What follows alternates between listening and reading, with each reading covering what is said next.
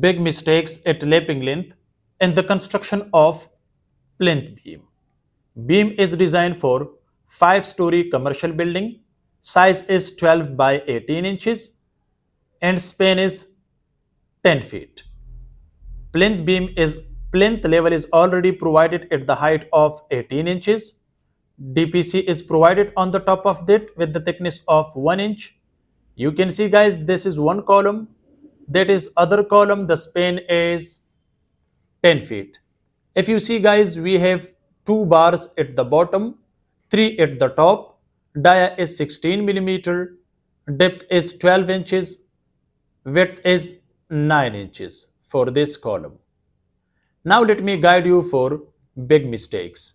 If you see guys, we have 2 bars at the bottom, which is one of the big mistake because this is tension zone, upper portion is compression zone. At compression zone we have 3 bars, at the bottom portion which is tension zone we have 2 bars.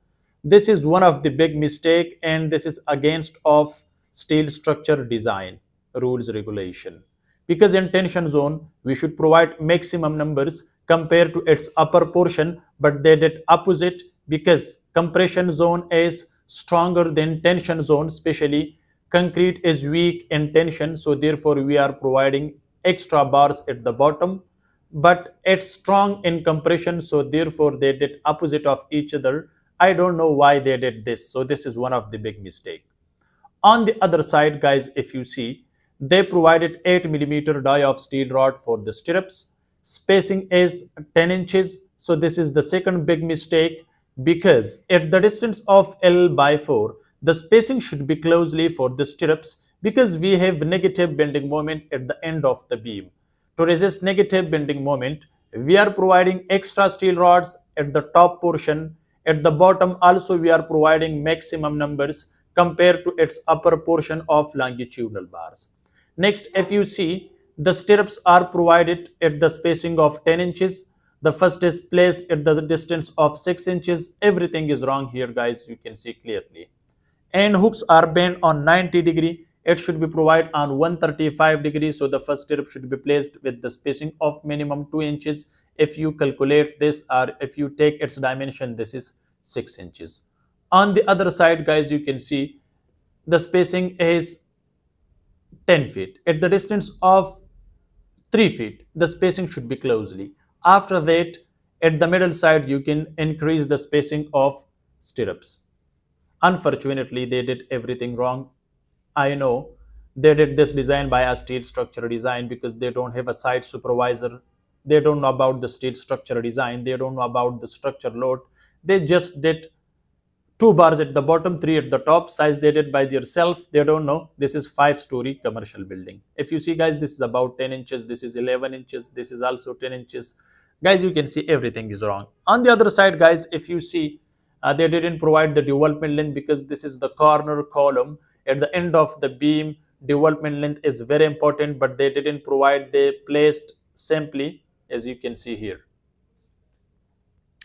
So guys, this is plinth beam if you are working on construction site. So remember these technical terms which I am discussing in this practical video for you people if you are not on construction site.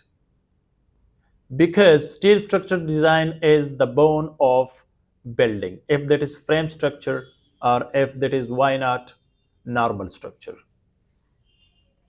Guys, you can see the spacing is 10 feet. Okay. If you see on the other side, they provided laping at the bottom portion at the distance of L by 4. Look at here, this is okay.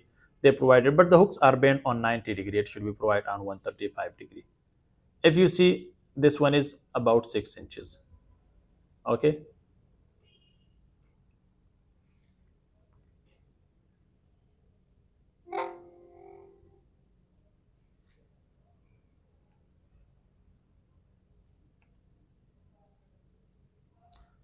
Guys, you can see they provided on 90 degree. It should be provided on 135 degree, and the length of the hooks should not be less than 3 inches for each hook, and it should be provided alternately opposite of each other.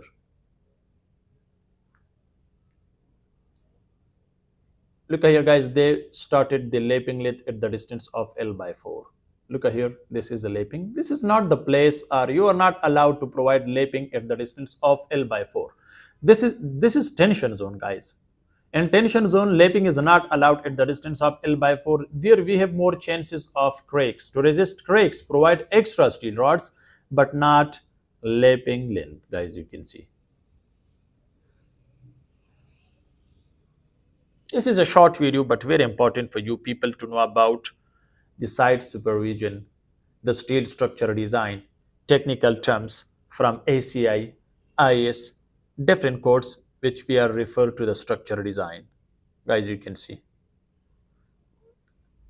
They are using here 40 grade steel rods. If you see the surfacing is not okay, and you can see everything is wrong here in this steel structure design. For commercial building, you should provide or you should purchase the 60 grade steel rods, not 40 grade. 40 grade we are normally using for a residential building. Look here guys, this is the middle or mid of this beam, which is at the distance of 5 feet. So here we should not provide the laping length.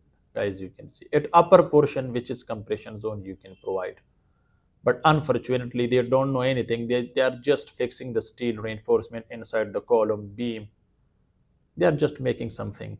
If you are working on construction site, so don't do these kind of mistakes which I am showing you in this practical video.